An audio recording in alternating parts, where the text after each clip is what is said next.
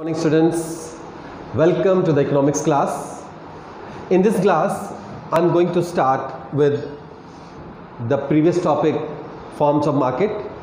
I might have told you about what is market, what is perfect competition market, all features. Okay, perfect competition market is the market where demand and supply, both forces work, and the mechanism comes out as a price determination, equilibrium price. In this class today, I'm going to tell you about the price determination, which is very important. Okay, in perfect competition, the price is determined by the forces of demand and supply. How it is done, how it happens, let me tell you. So forms of market, price determination, and that price determination is market equilibrium.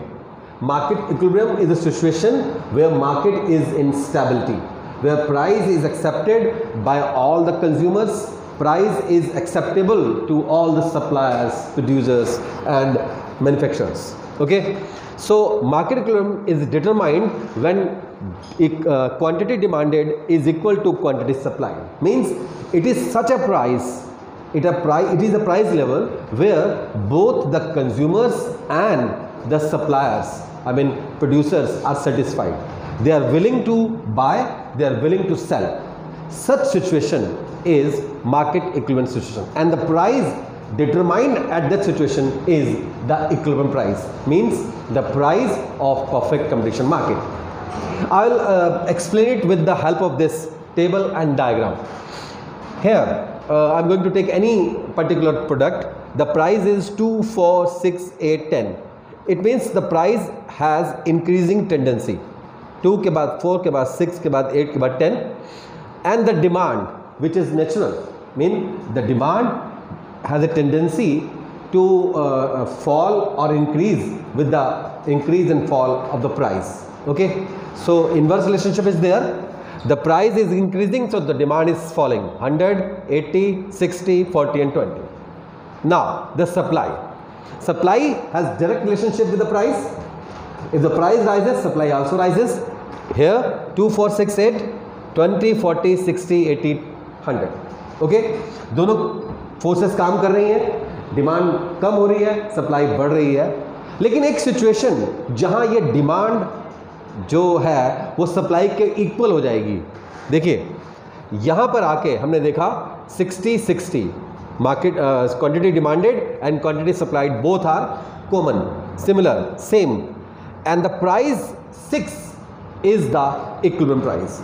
बहुत clear cut समझ में आ रहा है आपको क्या कि इस जगह पर डिमांड और सप्लाई बराबर हो गए, इसीलिए प्राइस मार्केट प्राइस बन गया. ये स्टेबल रहेगा.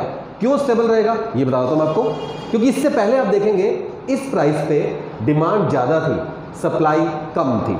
जब डिमांड ज़्यादा होती है बच्चों तो कंज्यूमर आपस में कंपटीशन करते हैं. कुछ कंज्यूमर ज़्यादा प्राइस ऑफर करते हैं, ब्लैक मार्केटिंग का मौका बन जाता है हमारे सप्लायर्स के लिए.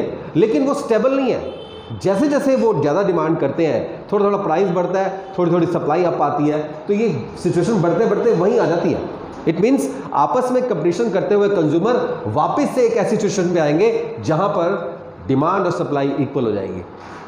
सेम वे जब मैं एक्सेस सप्लाई की बात कर रहा हूं, जहां सप्लाई ज़्यादा है डिमांड कम है, तो वहां पर सप्लाई ज़्यादा होने की वजह से सप्लायर आपस में कंपटीशन करेंगे. वो कोशिश करेंगे हमारा सामान बिक जाए, वो आपको डिस्काउंट देंगे, वो क्लियरेंस सेल लगाएंगे. उससे क्या होगा कि जो डिमांड अप होनी थी वो धीरे धीरे कम होनी शुरू हो जाएगी. क्यों? क्योंकि एक्सेस में आ गया. थोड़ी सी डिमांड अप आएगी, थोड़ी सी सप्लाई डाउन जाएगी, तो वापस से सिचुएशन हमारी इक्विलिब्रियम वाली बन जाएगी. सो ये जो सिचुएशन है इक्विलिब्रियम प्राइस वाली सिचुएशन हमेशा से स्टेबिलिटी रहती है, और यही प्राइस हमारा मार्केट में एक्सेप्टेबल होता है if it is the case of perfect competition market. यहां पर समझ लेते हैं. ये रहा हमारा demand curve. I show it here. ये है हमारा डिमांड कर्व, जिसमें क्या हुआ, ये आपको पता है डाउनवर्ड स्लोपिंग है, और ये है सप्लाई कर्व, ये अपवर्ड राइजिंग है. लेकिन ये दोनों कोलाइड कर रहे हैं at this point, at this juncture where the price is 6, because ये दोनों बराबर हो गए. तो ये जो पॉइंट बना ये इक्विलिब्रियम प्राइस का या इक्विलिब्रियम पॉइंट बन जाएगा. ओके, और इस समय ये जो क्वांटिटी है ये स्टेबल क्वांटिटी दिखा रहा है, और ये प्राइस जो है मार्केट का प्राइस बन गया. सो इस तरह से कोई भी परफेक्ट कंपटीशन मार्केट होगी बच्चों, वहां पर प्राइस फिक्सेशन का यही ट्रेंड रहेगा।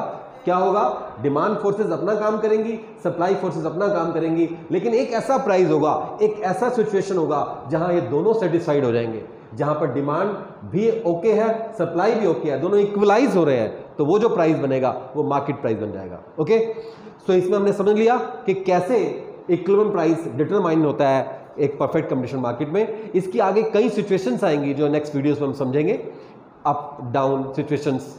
ओके, सो होप ये आपको बात समझ में आ रही होगी। इसकी कोई भी क्वेरी हो आप मुझसे पूछ सकते हैं, I will make it clear. Thank you.